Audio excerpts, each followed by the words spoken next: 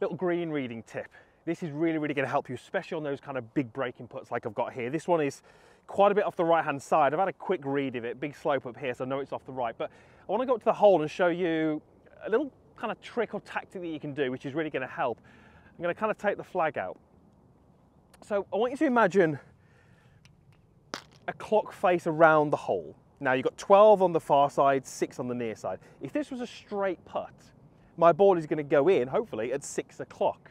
But it's not, it's a right to left putt, so it's not going to enter the hole at that 6 o'clock position. It's going to enter somewhere on the right-hand side. So my best guess here would be this is quite a severe break. I think this is going to go in at probably something like 4 o'clock on the clock face.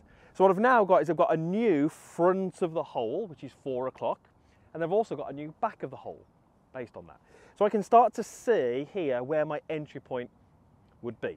That's really important because then when I walk back to my ball, part of hitting really good putts is being able to see the line, exactly see how that ball's going to get from where it is to the hole. So now I've got the entry point, I can start to paint this picture on the ground. I can start to visualize this really visible white line across the green, creating this curve when my ball goes in at that 4 o'clock position. It's going to help me visualize the putt much better.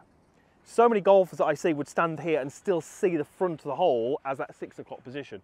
We've just explained why that's not the case. Now I've got the striped golf ball down here. I've already lined this ball up, so I've now placed that golf ball with the stripe along this kind of visible white line that I've got on the ground. And what I can now do is walk in, and as I walk in, I'm always visualizing the whole journey of this putt, seeing it going in at that 4 o'clock position. So as I walk in, I'm seeing that putt, and I'm now just basically playing to pictures. I'm trying to hit a putt that I've already seen, and as I look up, I'm seeing that white line, and then more importantly, I'm seeing that entry point at 4 o'clock. Now, I'm just going to get the speed right.